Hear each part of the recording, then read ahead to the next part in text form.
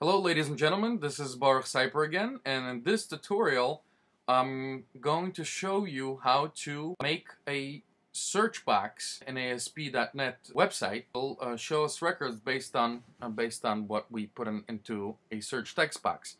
This is upon a request of one of the viewers of my videos requested that I make a video showing how to make a search box. So here we go. So the first thing is first, I'm just gonna add a search box to two search boxes actually. One is going to be for the first name and one is going to be for the last name and a search button. So let me pause the video and add those. While I was gone, while I paused the video, I added some text which says first name, then I added the text box and I gave it an ID of txt student first, some text, last name that should be, last name, let's give a space here, and a text box with an ID txt student last, just to show you in the code behind, in the source code, txt student last, and I added a button with an ID btn search students, and the text is text value is search students. Now, before we write any code for this, what we need to do first, there's many ways of doing it. Of course, you could pass an SQL query directly to this GridViews data source. And by the way, for those of you who don't know what I'm talking about, don't know what an XSD is, or what a data source is, I suggest you watch my first 4 tutorials on how to make an ASP database-driven website. You could find that on my channel, ASP Today. But for those of you who have gone through this tutorial, I'm going to go straight to the SXD, dataset 1, and we're gonna add a query.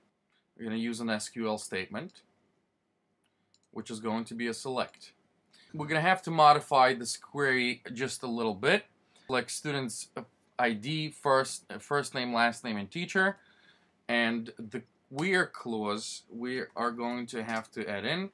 And we're now going to introduce something called variables. And variables is something that could be gotten dynamically. For example, is where first name, and usually many times you would write equals, but over here we're going to use a like statement, and the syntax here is very important.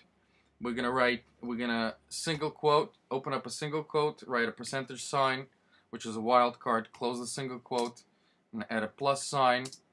Then we're going to write at, we're going to create, that's a variable already, and this variable is going to get filled up by our text box. I'm going to write first name, and this could be anything you like, as long as you remember.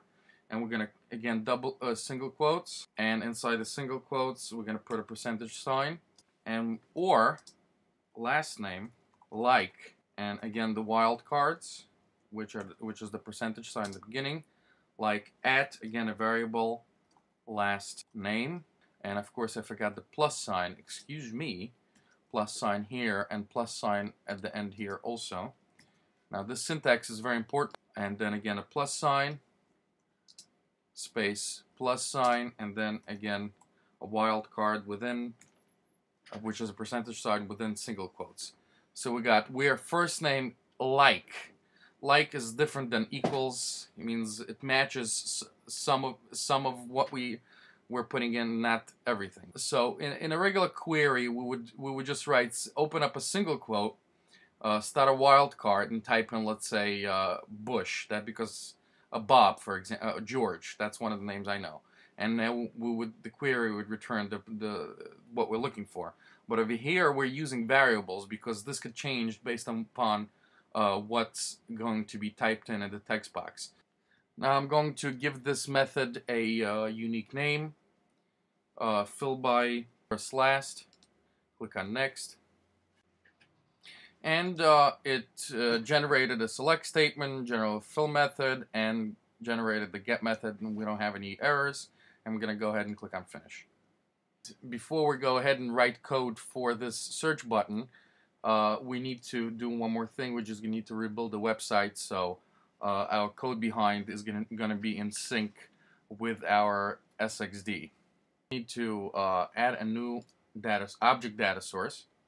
Bar from the data, object data source, we're just going to drop it right there. And we're going to configure this object data source. We're going to pick our student stable adapter. And we're going to go and look for our get data by first last. We're going to pick that one. And the value and first name is our first variable. And that's going to come from a control. And the control ID is, of course, student first text box.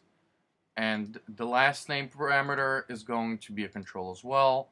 And is going to come from the text box students last. And we're going to click on finish. And I just want to give a unique ID to this object data source. We're going to give it a unique ID search student. And that's what we're going to name this object data source.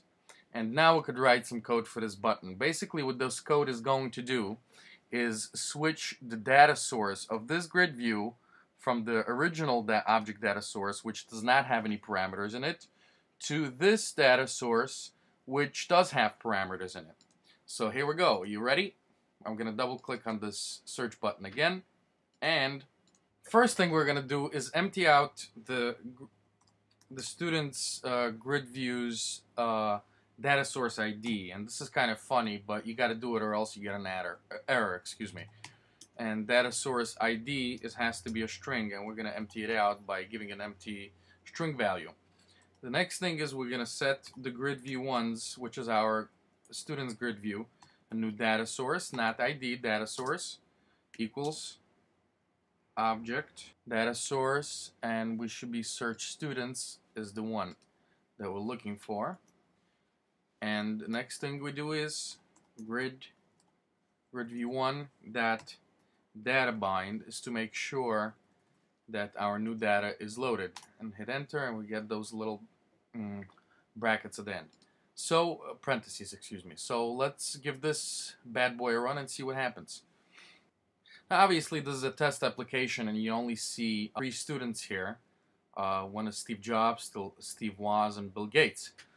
Now let's say let's say this was a huge database and there was paging involved and we weren't able to see all the students and want to pick some out. And let's say we remember that the first name starts with an S and the last name starts with a J. Either the first name starts with an S or the last name starts with a J, which means it gives me all the students that have the last name as that starts with a J, or any student whose first name starts with an S. But let's say we're looking for students that their last name started with J, and we get a single record, which is Steve Jobs. Thanks so much for watching, and if any of you have any other requests, please let me know in the comments below or shoot me a message.